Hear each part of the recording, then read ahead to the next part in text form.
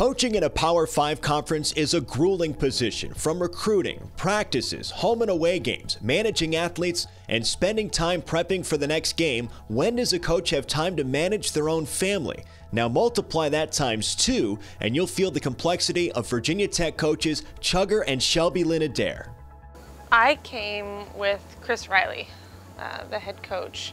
He got offered the job here and asked me to come along with him, and absolute yes. I was hired by Kelly Cagle, who was the previous head coach, and her husband was the previous assistant coach, and she was the head coach, he was the assistant, so they were working together, and I took his place. I had met them years before at coaching clinics and seminars, and kind of had just kept in touch, and it was just a great opportunity to be at the Virginia Tech and the ACC.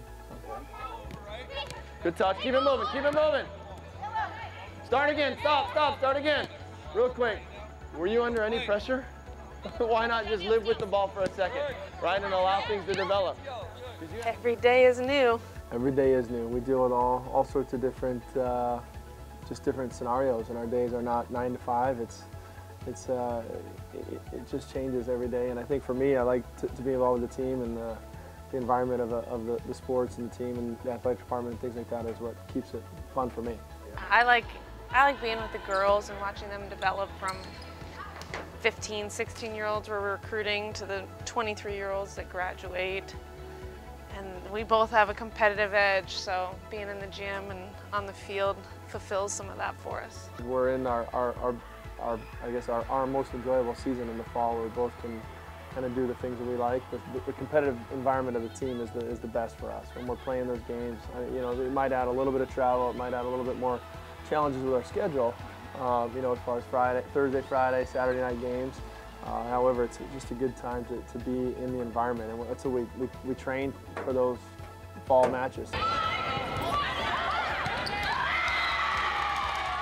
work it out, and I think it works out well too, because when we're busy, we're both very busy, but when we're off, we're also off, and we get to have time together. And we have a lot of time in December and January that we were baseball and I was volleyball.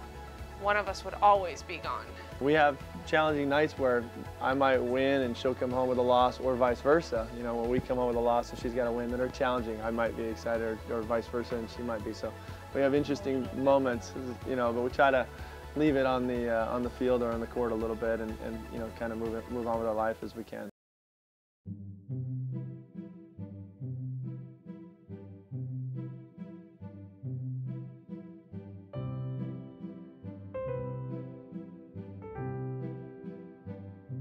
At home, Chugger and Shelbylynn are able to escape coaching, escape recruiting, and escape practice. An evening in the kitchen typically looks like this: slicing an array of vegetables and preparing the sauce for the steaks about to be grilled. At Tech, Chugger and Shelbylynn are in charge of their respective teams. But at home, well, someone else is in charge. Their daughter, Callie. But she's easy to please. Throw a few diced peppers her way, and she's happy as can be. Pepper. The only question now, soccer or volleyball? Probably soccer.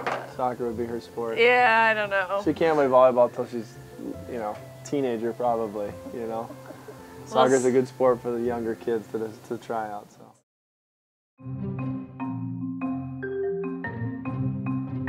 This is our home.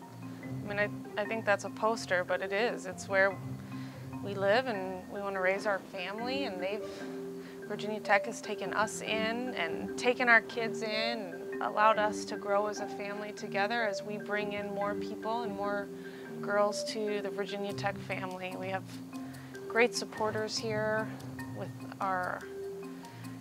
all of our boosters and everyone within the athletic department. So I mean, I think that poster really hits home for us, because this is our home, and our home for a long time. And recently, the Adairs have added one more to their family, a baby boy, Austin Tate, born on October 2nd. Congratulations to the happy family.